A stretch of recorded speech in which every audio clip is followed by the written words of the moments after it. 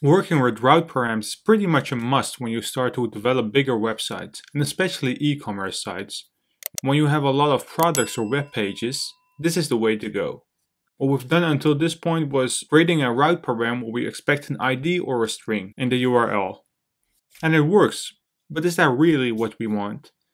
If we expect a string from a user in the URL, why would we give them the opportunity to write down a string when we expect an integer, or vice versa?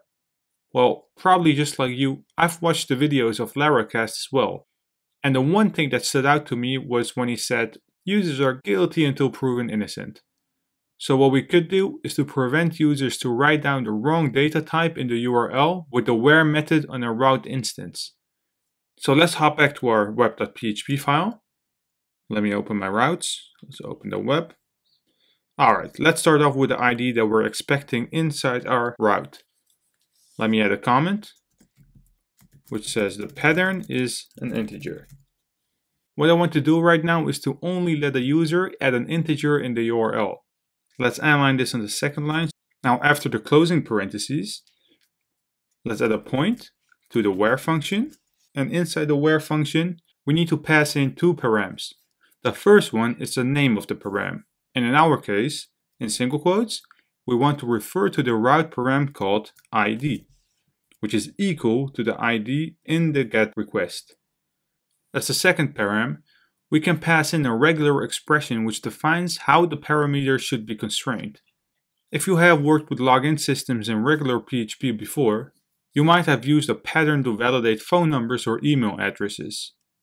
But for now, let's say comma, let's add single quotes, brackets, and inside the brackets, we want the ID to be in between the number 0-9.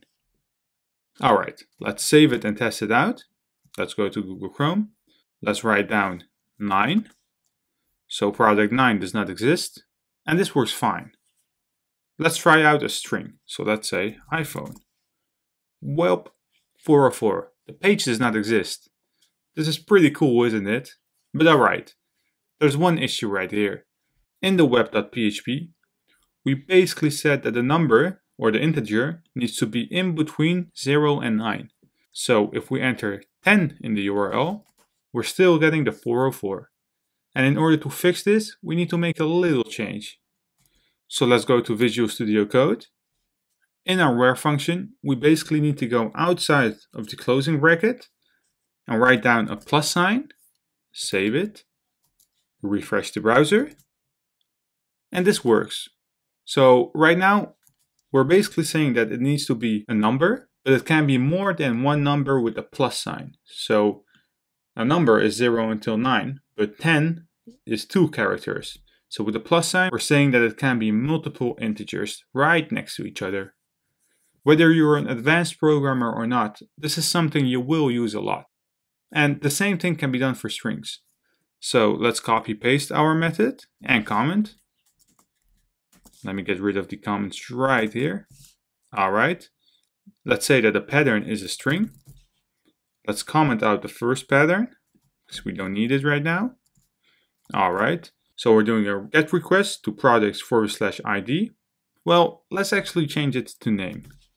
Referring to the products controller class, the method show, where, not the ID, but the name, has a pattern of, well, not 0 till 9, but A until Z lowercase, A-Z uppercase. And let's actually turn on word wrap. So let's go to help. Let's write down word. So let's toggle the word wrap. Alright. So right now we allow a pattern as a route param with letters in capital and lowercase. But if you only want to have lowercase, you could basically get rid of the A until Z in uppercase. But it doesn't matter when you work with URLs. Now let's go back to the URL and change it to, let's say, iPhone.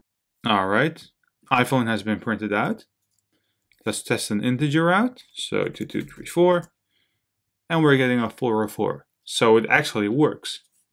The last thing that I want to show you is how we could add multiple patterns.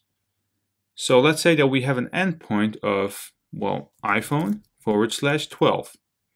So right now we need a pattern for iPhone and a pattern for 12. And this is easier than it might look because we could easily pass in an array in the where method. So let's do that. Let's go back to Visual Studio Code. Let's actually get rid of everything in the where. All right. Let's change the endpoint. So we want the name /ID. All right. In the where method, let's add a set of brackets and let's hit enter. Let's set the name equal to, well, single quotes, brackets, A-C, closing brackets, plus sign. Outside of the single quotes, let's add a comma. And then let's set the ID equal to brackets 0-9, bracket, plus sign. Let's save it. All right. Let's go back to Google Chrome. Refresh it. This works fine. But if we change the endpoints to 12/iPhone, we're getting a 404 because the pattern needs to be in the same order as the endpoints.